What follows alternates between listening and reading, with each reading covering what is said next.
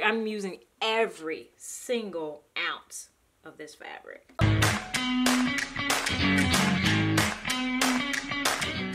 Hi everyone, I'm Angelina and this is Blueprint DIY, where we remake our clothes to be just as unique as us.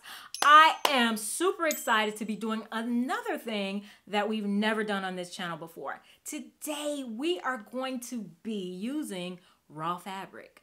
Yes, I very rarely use raw fabric, and the reason is because typically you will buy raw fabric at a fabric store and it just doesn't inspire me much at all. But if you're trying to be environmental, you can use secondhand fabric or thrifted fabric. So this fabric was gifted to me by my daughter's dance director. Some costumes, leotards were made for competition years ago, and I have had this fabric for years, waiting for the absolute perfect thing to make out of it. And so I saw this amazing bathing suit. I cannot say the designer's name. I'm not even going to try to butcher it. I will put it here. And I highly recommend going to see this line. It's from a trunk show for December 2021. This isn't even out yet. We're doing stuff that's not even out yet. You can't even buy this swimsuit until December of 2021. Yes. So definitely put the link in the description box. Go check it out. They have, the bathing suit is just absolutely amazing. Just absolutely amazing. But I saw this one, and then I saw a different one in a different color, the blue one right here. And I'm like, wait a minute, is that the same bathing suit? And I looked at it and I looked at it and I looked at it and I looked at it and I was like, that's the same bathing suit. It is convertible, reversible. You could wear it 50 million ways. It's one of those things that you could wear 50 million ways. Yes, yes. And as I studied it, and you guys know I studied it, my brain, you guys, a lot of times you're like, I wish I was in your brain. You probably don't want to be in my brain, but my brain was like, all that is a tube and two scrunchies for the shoulders. That's the way my brain works. I dissect things down into simple geometry, simple things, and that's how I'm able to take something big and kind of like make it into bite-sized pieces so that I can digest it easier. So yes, it's a big tube, a long tube, and two scrunchies on the shoulders. That's it, and that's what we're gonna do, and it's gonna be amazing. And I'm gonna show you 4 ways that I wear it. Yes, you can convert it probably a million different ways, but I'm gonna show you 4 ways at the end. Let's do it. The only measurements for this one that you're going to need is your bust measurement and your strap measurement. This is our fabric. I'm trying to do my best to make the most out of this fabric because I want as much length on the wrap as possible, but I still want to double up on the bodice part so that, you know, you get a little bit more support for one thing, and then it covers up, you know, like your nipples and all that good stuff. So the actual reason why I want to double up is because I want a place to put in the straps. I want to be able to slip the straps in between the 2 layers. We do have some curves and imperfections in there. We're going to work with it. So I am going to just cut this along the back edge, and then I'll have 2 long lengths of this material. Like that, satisfying. There we go. A little ASMR. Let's go ahead and take what's going to be the bodice piece off, and we'll finish cutting these straps. So basically I'm just gonna fold it in half and cut it down the middle, and we're gonna have 2 long lengths. They're about 50 inches long and 9 inches wide. We're just going to double fold hem these with a shallow zigzag stitch or a twin needle. And if you don't know anything about a twin needle, I do have a whole video about it. I have 50 inches across and this dip in the middle. I needed to go around the back of my bust and cross over the front, which means I need more than 38 inches. So I am going to use this 50 inches and make it work because it stretches. And then I just need to make this curve even. It's going to hit in the back. I didn't want there to be a curve in the back, but it is what it is. This is reversible, so it could be in the front sometimes. So that does work. I'm going to fold it in half. And I could actually cut the extra fabric, which is not really extra. It's going to be for the straps. Like, I'm using every single ounce of this fabric. And I have this folded in the middle the long way. You can see it's not exactly even. So we're gonna do the best we can and just kind of cut it even. All right, so now we have it pretty well even, and we can go ahead and fold it in half this way and cut the little dip part this way.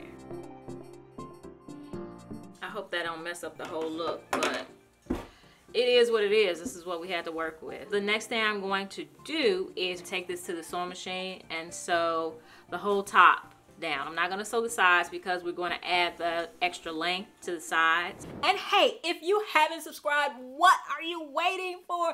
Definitely hit that subscribe button down below and turn on all notifications so you don't miss a thing. We are doing back to back amazing things this summer, so you don't want to miss it. Hit that subscribe button and we're going back to the video. As you can see, I haven't sewn this up yet. I need to mark it for where the straps should be. And grab the back, and we'll measure it from the center for the other side. Let's see if that works for the front. Yes, that works for the front as well. All right, so we are going to make our little shoulder scrunchies. I'm going to just use the rest of this. This is all I have. So this is about 28 inches. It's got to scrunch up, you know, to give it full effect. So the longer, the better. I am going to make a piece that is as wide as possible in the middle, and it's going to taper off on the sides. I want to fold it this way, so that when I fold it in half, I can see all the trouble spots. There we go. So as much as possible over here, and then we're just gonna have it taper off on the ends. So we can go ahead and cut that out. No, that's not what I want to do. I knew before I start cutting that that's not what I want to do. I knew it. So basically what I needed was something that went like this. Tell me when I'm going astray. I need to hear you. I know y'all was screaming. I know you were. What are we gonna do now? Do we just cut it in half and hope for the best? I had a feeling that before I started cutting, I was like, think about that again. And did I? No, I did not. If you see it in the end and you like it, then think back to yourself like, hey, if it can look like that, even though she makes huge mistakes, then I can do it too. I don't know how it's gonna go down, but it's getting connected some kind of way. I'm gonna stretch the straight side. Actually, maybe that'll work. Maybe I did something here. Maybe I did something. I'm gonna fold it and sew it along the edge and get ready to do straps. We need 2 pieces of elastic that are gonna go inside of these. Here we have our little strap. It didn't turn out bad. Oh, I got super lucky. Super lucky. As a matter of fact, it actually does some like weird scrunching that makes it look more like the inspiration. So I have my piece of elastic. All I did was put it over my shoulder and stretch it to make sure it was snug, and cut it. And we're going to put a safety pin on it and push it through here. Let's see if we can cheat a little bit and just shove it in there. Once you get it in there enough where you get the end of it, just add a clip or a pin and then just keep pulling it through on the other side. So now we're gonna push it the rest of the way out the other end and clip that side as well. And that's what it's looking like. Super cute. And tell me that don't look like a scrunchie. That's a scrunchie. So I have both of them. Super cute. Nice and puffy. Is it puffy because of my mistake? I guess we'll never know. As you can see, I didn't put the stitch in it at the top because I don't feel like doing that and then taking a stitch out to double stitch. I just put it on and added pins on the front and on the back, and I can fold it. Well, this is actually the technical front. Depends on how you think about it. But make sure they match, add pins, and then we're gonna put this inside because it's going to do that. I want to add this pin only to one side.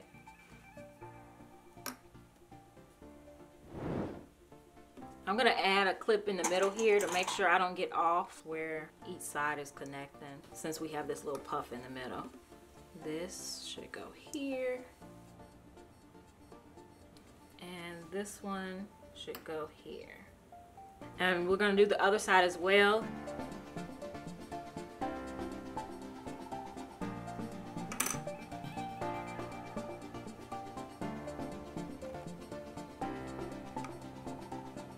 All right, And then we'll go ahead and sew the whole top of this. This was supposed to be a zigzag stitch.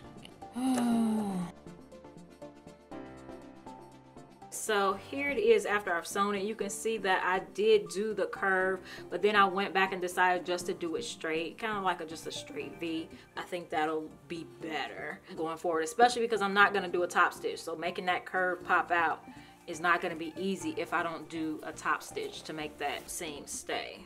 It's so pretty.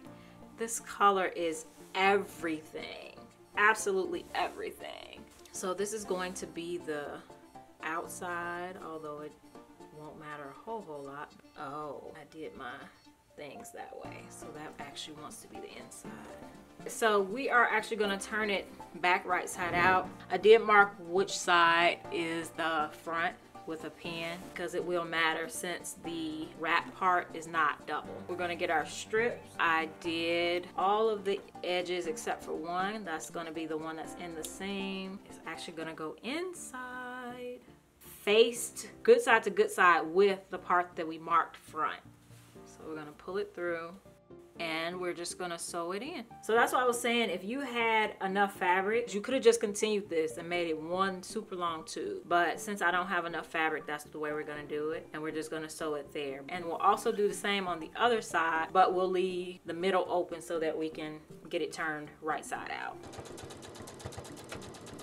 Why is this thing fighting me? All my life I had to fight. All right, let's see if it is all together. All we have is just this one little hole to pull the whole thing through. Oh, it's big enough to get my hand in, so. Whew, I sewed it right on the right side. Yes. Don't look like much right now. Just wait till I put it on. Last step, add a top stitch to just this side because we have this spot that's open right there. So I just have to turn that under, stretch it a little bit. The reason I stretch it is because this one is a little bit shorter than this. When I was sewing this, I should have used a zigzag stitch and I didn't because the whole thing is supposed to be stretchy. I should have used either my twin needle or a zigzag stitch or a serger to do this, just to keep it as stretchy as that part so I don't pop any stitches. When you're doing it on the vertical, it doesn't matter as much. On the horizontal, you need it to stay stretchy because you're going to be pulling at it. All right, so let me show you the 3 ways from the inspiration of how to tie it. So this is the main way to wear it. I don't like the bulkiness of these seams. If I could have had just one long tube, it would have been optimal for me, but we're gonna work with it. From the front is just a crossbody wrap top, so you just cross it, and then from there do it however you like. You tie it in the front, make sure everything is tucked,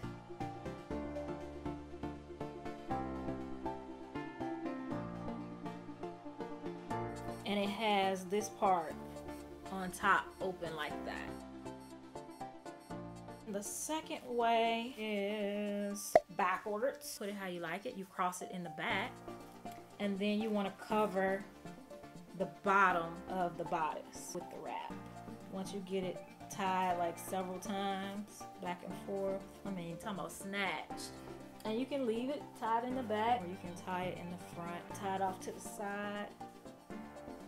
Lastly, this is the one that's not necessarily for my body type, but you take it from the back, twist it, and then wrap it in the back, and then you come across, put it however you want it, wherever you want it to hit, and then go down and like that. I would probably do this one to the back so that this has my back exposed and my front covered. That's how it is on the inspiration. So let's go style this appropriately. So I hope it made sense on how to tie these things. This was a very simple tutorial. Like I said, throughout the process, it could have been easier if I had more fabric, and I do think it is worth a trip to the fabric store to get something to make this really just one long tube and 2 scrunchies on the shoulder.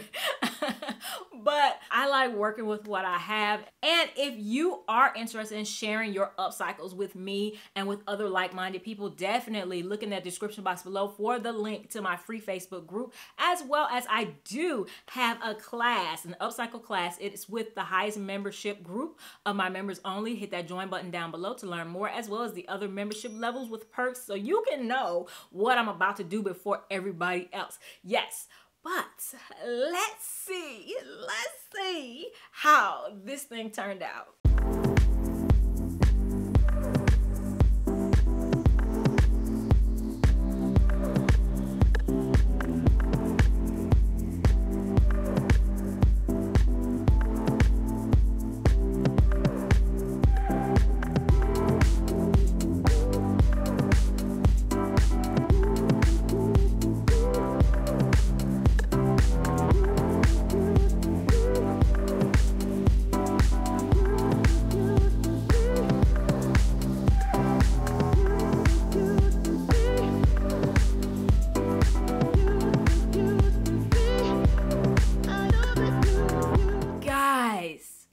You're talking about somebody who feel like $1 million. I feel like $1 million in this.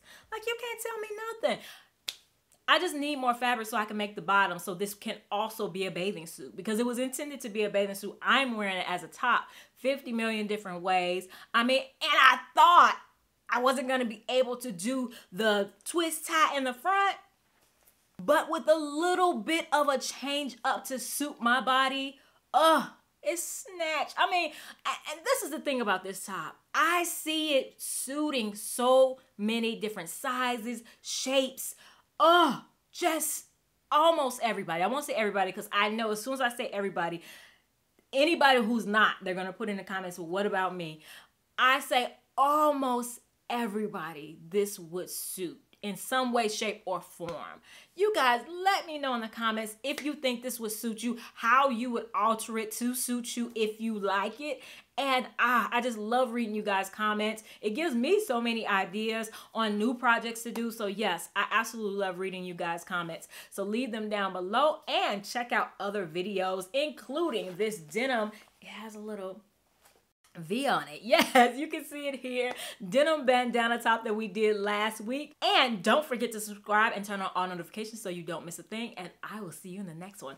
Bye!